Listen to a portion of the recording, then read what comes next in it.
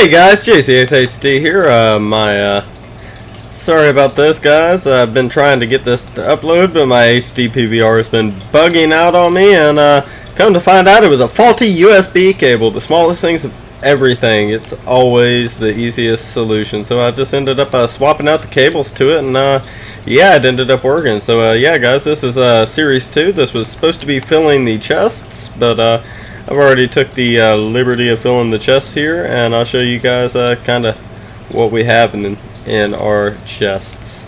So yeah, we got a bunch of random chests kind of strolled all out through the map. Oop. There will be a couple more added. Some have potions, some have a little bit of food, some let's see. Ooh, this one has 10 pieces of TNT and 2 tripwire hooks. Let's see what you guys can do with that. That could be a lot of fun. This is the island divider. Everything from here to here is playable territory, and I'll probably extend this out just a little bit to make it a little more defined, as if no one could already tell. But yeah, so yeah, we've got like I said, the easier chests to see have worse items in them. Of course, we got some raw chicken here. You can take a chance and eat it and die of salmonella, or you could make a furnace and cook it. So yeah, I mean, I keep wanting to place chests, and ooh, there we go. There's some diamond ore and a couple torches. That's getting a little bit better, and the more well hidden the chests are, the better your chances of getting something really good are.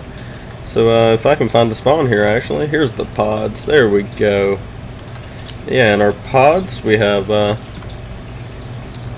go ahead and just give you guys a quick run through this and let you get a quick look into them.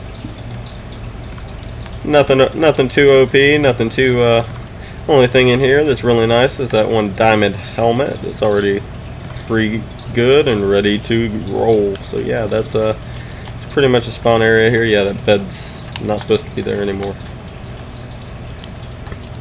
There will be some more chests added to this, of course, guys, but you know, we also have our risk and reward stage over here. This is you got to get through here to get to a chest, and you have to safely get through here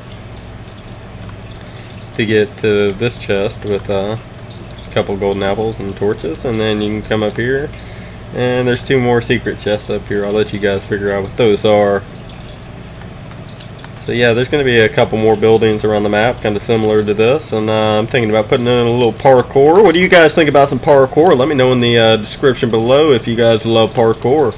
And so guys, I will see you in the next one, and this has basically been a recap on how the map's going, and yeah guys, peace.